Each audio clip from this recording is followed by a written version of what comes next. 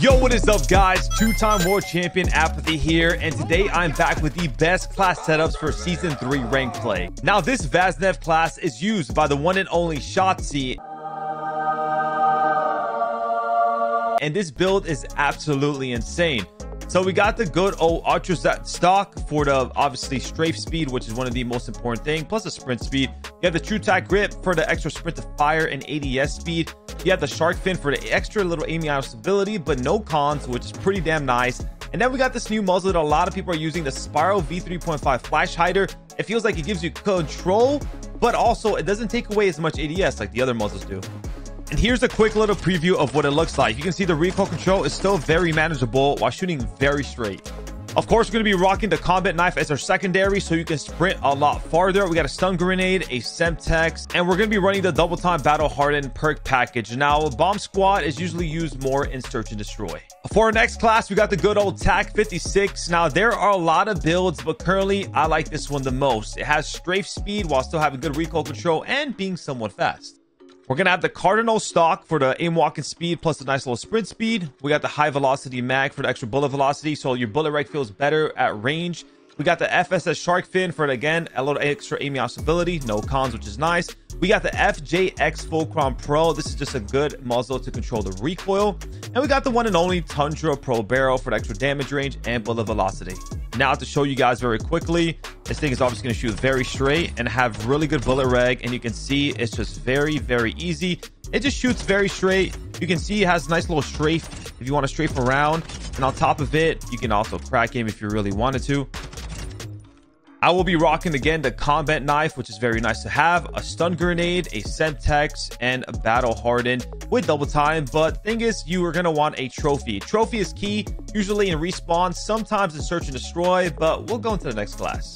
And now onto the next TAC 56 class I have here. It's basically going to be very similar, but two difference. One, you're going to be rocking bomb squats. You can get 1-nated, and we're going to be rocking dead silence. Now, this is a class I like to run in search and destroy. And there are some maps like on control when you're on defense, you kind of want to have that dead silence. You can be a little bit more versatile and as an AR on the map, and you can make some moves. Obviously, you don't need a trophy as much on a defense. Now for the next class, we got the Vel 46 if you're trying to get a little freaky. But before I show you the attachments, you can see it shoots pretty damn straight. And obviously, ADS is pretty quick. Bullet velocity is pretty solid. Sprint to fire is pretty nice. Now, this is not as good as the Vaz when it comes to range, but you can still see it still has it. Really quickly, we're going to be rocking the Demo RXT stock. We're going to be running the Schlager Soldier Grip for the sprint to fire and ADS speed. We're going to be rocking the 30-round mag, which gives you movement speed, ADS, sprint to fire, and reload quickness.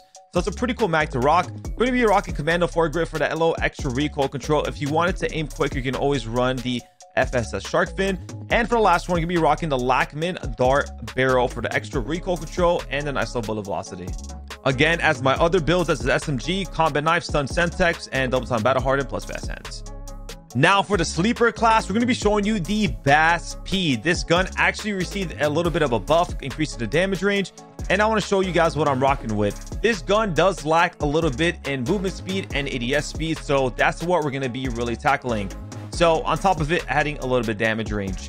So we're going to be rocking the Bruin Flash V4 stock for basically to make it faster. We got the Bruin Flash Grip again to make it a little faster, sprint to fire and ADS speed. We're going to be rocking the FSS Shark Fin, gives you a little aiming out stability without any cons. We're going to be rocking the Spiral, again, good recoil control, barely takes away any ADS. And we're going to be rocking the 12-inch Bruin Barrel. Now, the reason this is kind of important, yes, you lose a little ADS and movement speed, but it gives you bullet velocity and damage range, which this gun needs, especially the recoil control is pretty nice. So very quickly, I can show you guys what this looks like. You can see close to medium range, it's still pretty solid. It does have decent time to kill. Now at range, it is going to struggle. As you can see, I still got the job done, but it's no Vaznev. And that's just where the Vaz excels at. It's that range damage that you can't really compare. Again, same perks, same secondary, same everything.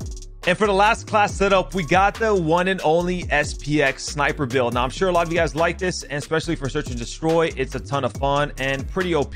But now in the Pro League, I don't think they're allowed to use attachments, or like one attachment is allowed. That's like something they do as like a GA, a gentleman's agreement. But I'm gonna give you guys the best attachments and make it very, very good. So for the stock, we're going to be running the PVZ stock, and the goal here is to make it ADS very quickly is one of the biggest things. You just got to aim high, obviously chest, head, and that's your number one goal. We got the Schlager match grip for the sprint to fire ADS speed. We got the FSS bolt to obviously reload faster. You can shoot your next shot. We got the high velocity for the bullet velocity, so your bullets connect better at range and quicker. And then we got the elevate barrel. Now this is going to take away a little bit of bullet velocity, but it gives you a nice little ADS speed. If you want, you can just take this off and run 4 attachments. You don't necessarily need this because, as I can show you real quickly, it still ADSs very quickly and it's still very dominant. It's not like you need that, but it does help, obviously. And we can hit this last headshot right here. And now let's get the job done. Pop, pop, pop. Nice. We're going to be rocking the X12 pistol, and you can slap this pistol on any other gun like the AR if you would like to. This is our attachments I'm rocking. Crow and Lima for the fast quick draw, sprint to fire and ADS. We got the XRX lightning fire for the fire rate. This makes the pistol shoot very quickly. And the XRX sidewinder. It's going to allow your pistol to obviously be somewhat decent and be able to compete at range and gun some of these kids. But you can see it shoots pretty fast. You know, it's actually a pretty damn solid pistol. You know, I can take this thing out at range, and it's what you should be rocking. And again, same things like search and destroy, bomb squad, dead silence, but this class is pretty nice.